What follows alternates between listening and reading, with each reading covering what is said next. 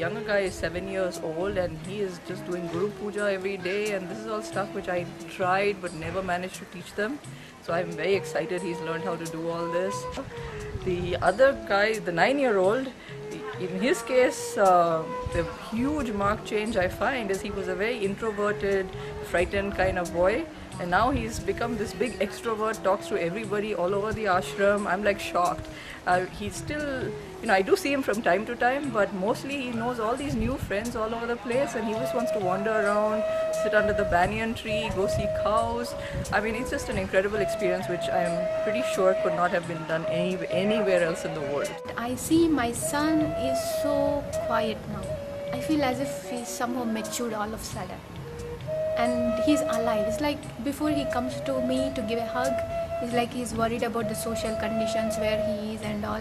Even that hug used to come because he wants attention from me. But now he just comes joyfully wherever I am, gives a hug and just runs. It's like he's just expressing himself. Just that love. I really enjoyed those moments here. Right now I see my own 2 kids.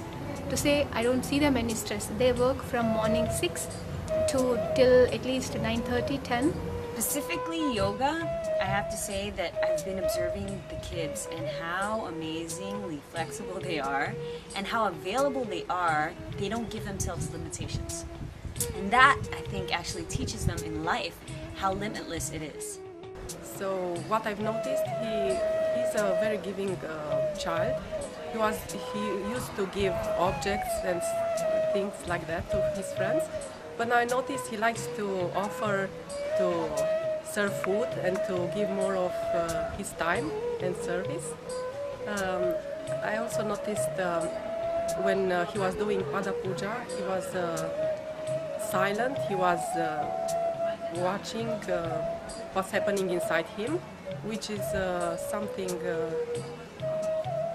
very unusual for a child who is full of energy.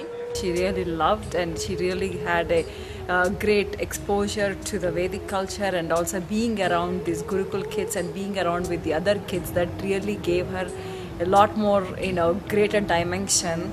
My son, for example, he was very anxious and he's generally very shy, and at the end of the 21 days and he performed in front of everybody, and that's a big deal.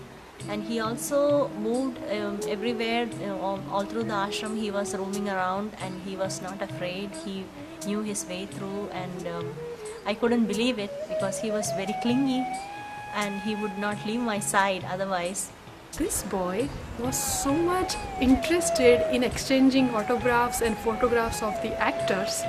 Now he is doing that with Swamiji's photographs. Such a big transformation. And the other thing, whenever he wakes up in the morning, in few minutes he's fresh, and then he starts singing all the Shiva songs and the Nithyananda sutras and everything while taking shower, getting ready. And I'm like, wow, the real being is popping out of him slowly and slowly.